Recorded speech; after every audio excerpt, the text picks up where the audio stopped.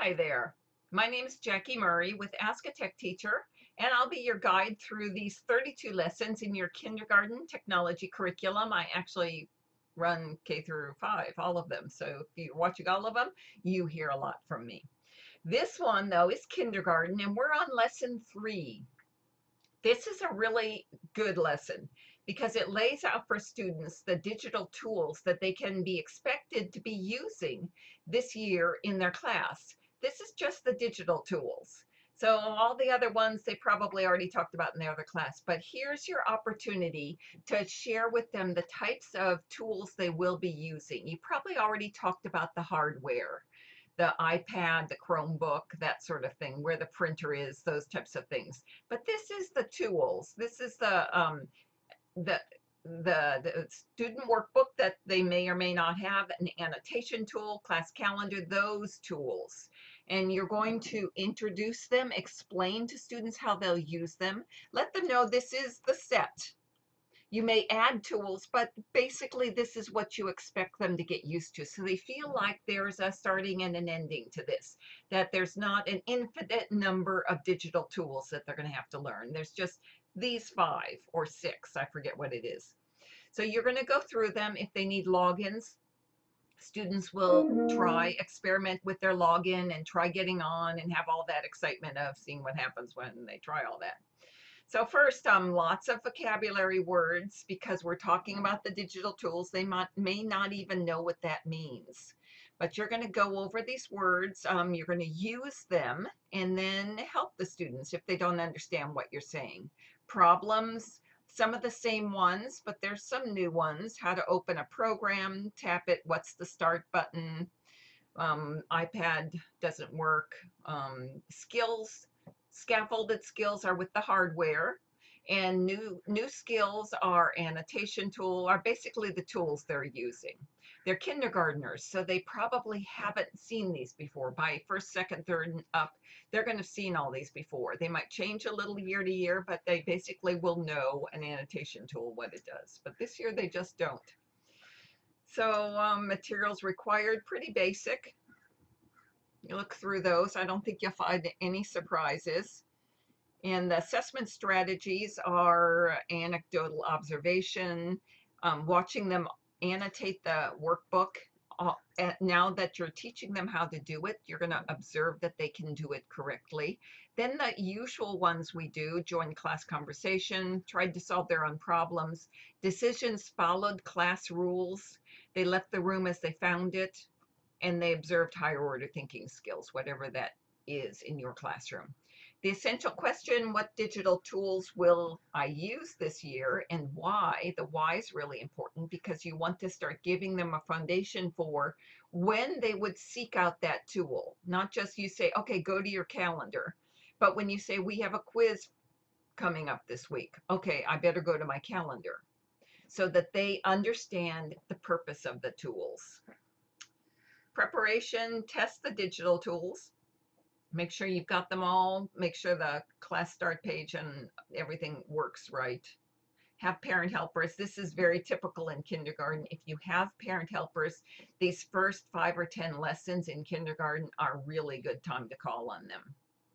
And then some of the usual, again, always integrate your domain-specific vocabulary into the lesson. Know if you need extra time for this, so that you can ask for it from whoever. If you teach in a lab, you might take an extra 5 or 10 minutes. And keep track of what tasks weren't completed so you know that and can go back to them. Basically, it takes about 45 minutes. So student workbooks, if you have those and you haven't introduced them yet, good time to do it, because by now they're 3 weeks into it. They're ready to start getting the whole toolkit. The annotation tool, we already talked about this, but this is, if you haven't covered it yet with kindergartners, this is a good time to do it with whatever they're using. Adobe Acrobat, Notability, whatever the tool is in your school, get them used to trying it out, testing it out on their student workbook. Might as well try it. And we did go over a video of that last week, so you know how to do that. If you're not using the annotation tool with kindergartners, just skip that one.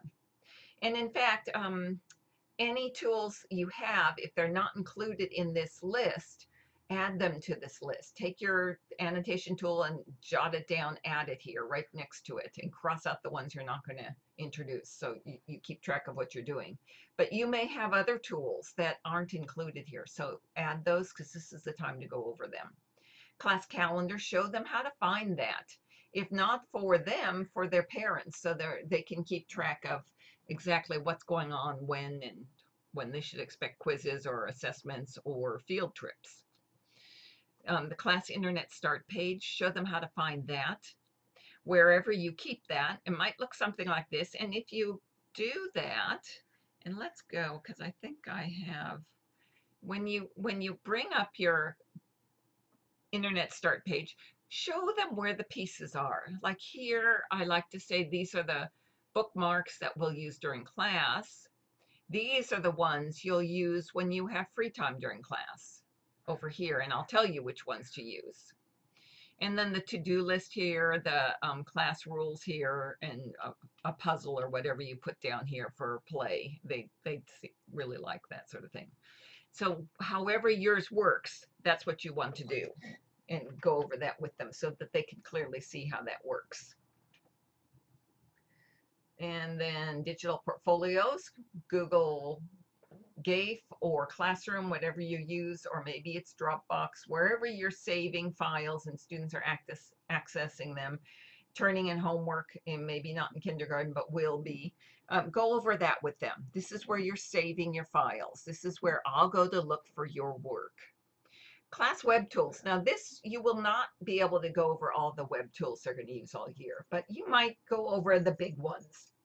Like if you use RazKids, show them, this is how we find RazKids. If you're not ready yet to introduce it, you'll just let them know. We will have a reading tool, which we'll get into later as one of your class web tools.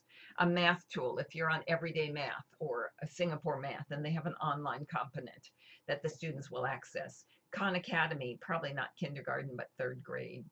So you get the idea. If you have some big programs like that that they use online, then this is when you talk about that.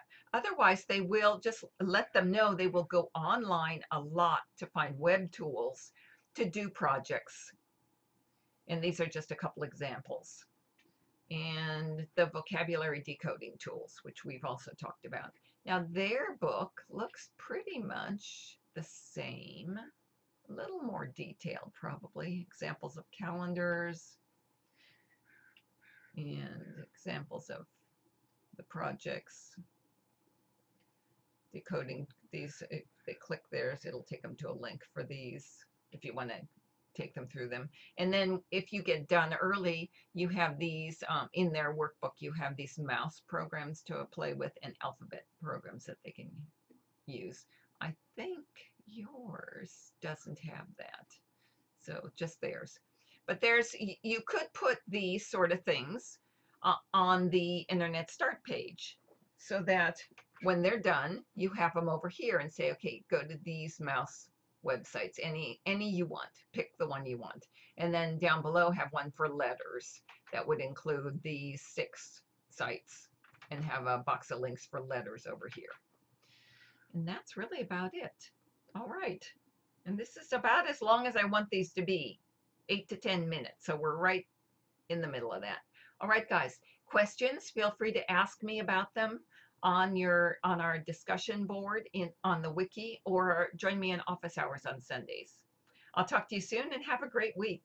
Bye.